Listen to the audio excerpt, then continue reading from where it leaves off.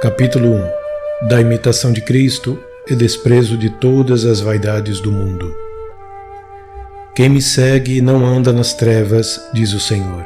São estas as palavras de Cristo, pelas quais somos advertidos que imitemos sua vida e seus costumes, se verdadeiramente queremos ser iluminados e livres de toda cegueira de coração.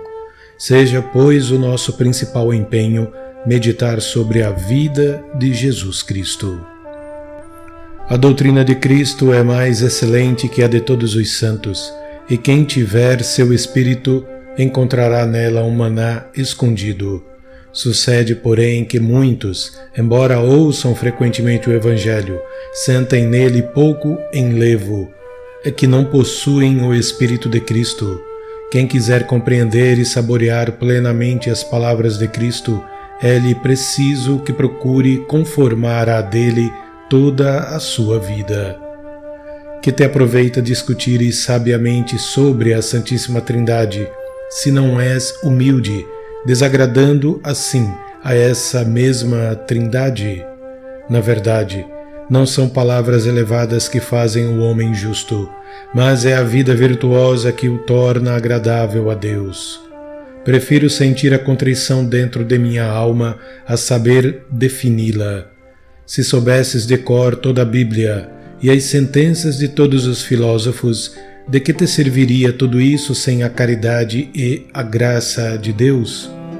Vaidade das vaidades, tudo é vaidade, senão amar a Deus e só a Ele servir. A suprema sabedoria é esta: pelo desprezo do mundo, tender ao reino dos céus.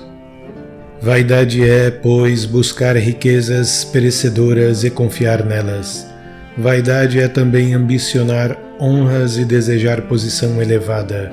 Vaidade, seguir os apetites da carne e desejar aquilo pelo que, depois, serás gravemente castigado.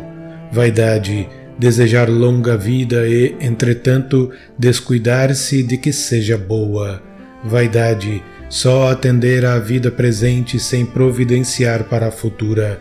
Vaidade, amar o que passa tão rapidamente e não buscar, pressuroso, a felicidade que sempre dura. Lembra-te a miúdo do provérbio: os olhos não se fartam de ver, nem os ouvidos de ouvir. Portanto, procura desapegar teu coração do amor às coisas visíveis e afeiçoá-lo às invisíveis, pois aqueles que satisfazem seus apetites sensuais mancham a consciência e perdem a graça de Deus.